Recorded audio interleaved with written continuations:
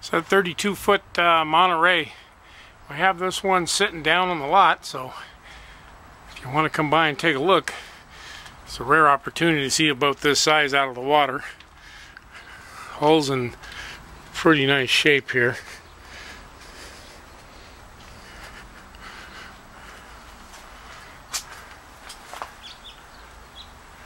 Got complete enclosure, or it can be set up for 2 biminis. It's got the fiberglass radar arch, big heavy duty all welded stainless steel bow rail. Transom area of the 32 Monterey. It's got a very large oversized swim step and a boarding ladder,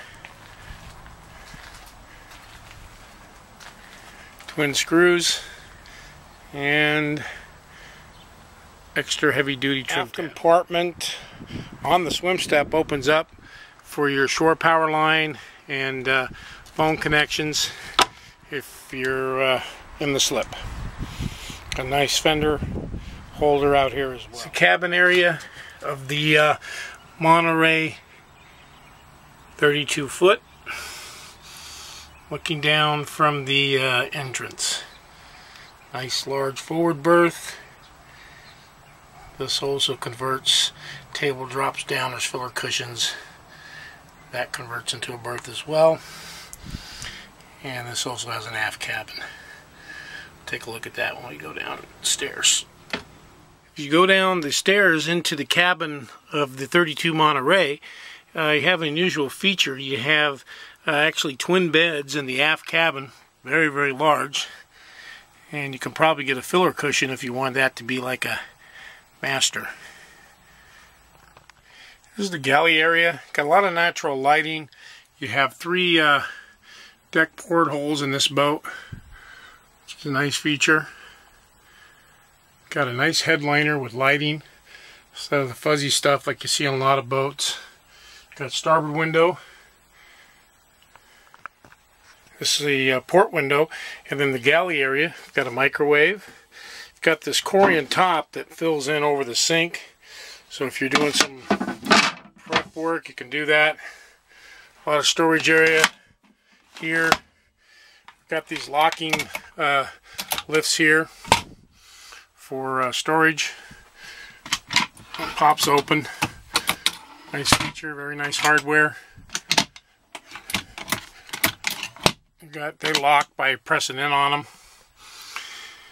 Coffee maker, additional storage cubby here, and again, nice deep cabinet here for the galley. Plenty of room to put your cooking implements. You've got some overhead lighting, dual burner alcohol electric stove, AC/DC Norcold refrigerator. Again, plenty of storage here.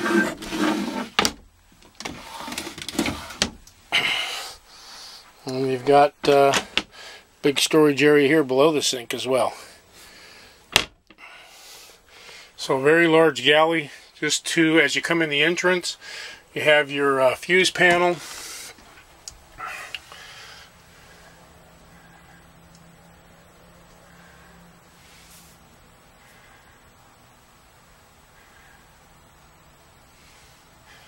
And then a storage area. Just below the fuse panel on the entrance, you have a hanging closet that's all lined with cedar. Very nice feature. Keeps your clothes fresh and dry. And again, that's just as you come in the stairs right below the main breaker panel. Table on the port side right across from the galley. This will drop down and make into a berth, and then underneath you also have storage all the way around underneath the seats. Got a vent here for air conditioning or heating system. I'm not sure how this boat is equipped. Please read the specifications. Got a little old style CRT VHS combo. It's probably originally on the boat. You could pop a flat screen and a DVD player or stream to your iPad. This is the main berth. Everything looks in good shape, and that's your bow cushion, and you also have a storage area underneath here as well. For additional items, you do have a stereo system and whatnot. There's also a privacy screen that folds around this area if you want a little bit of privacy while somebody's cooking. Has a nice size head area. It's got a full mirror, overhead lighting.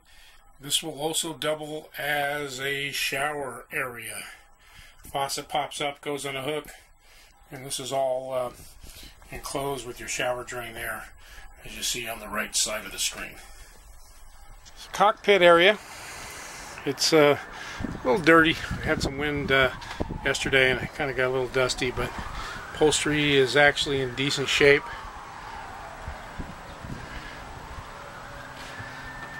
Storage area, cup holders.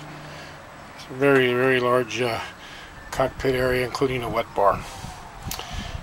There is a little bit of sun damage on the tops of the two helm seats, so that can be easily repaired, or you can use it as is. Here's the helm area, full gauge package.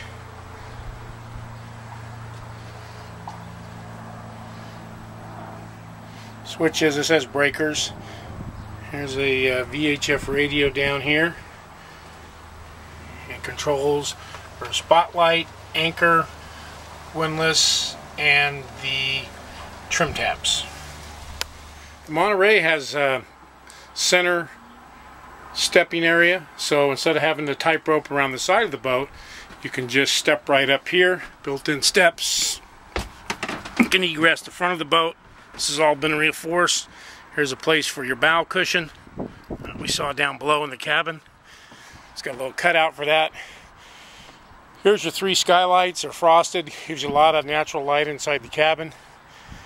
And this is the access to the deck area. This all has non-skid, which is nice. Really nice area up here on the bow to negotiate picking up a mooring or deploying the anchor or retrieving the anchor. Big locker, and this is flat up here, so it makes it a lot easier to again pick up a mooring if you're Catalina. Got a little deck light here, kind of hard to see. Oh, you can see it there good. This all has a drain too, so if you get water up here, it'll all drain back. As I look back towards the boat here, it's a canvas bimini top. Looks like it's in good shape. Some of the snaps may need some work, but looks like this may have been done, or it was kept nice originally. Here's the engine compartment. There's your gen set. It's got dual battery setup, and this boat has twin 5.7 GSI, which is a General Motors 350.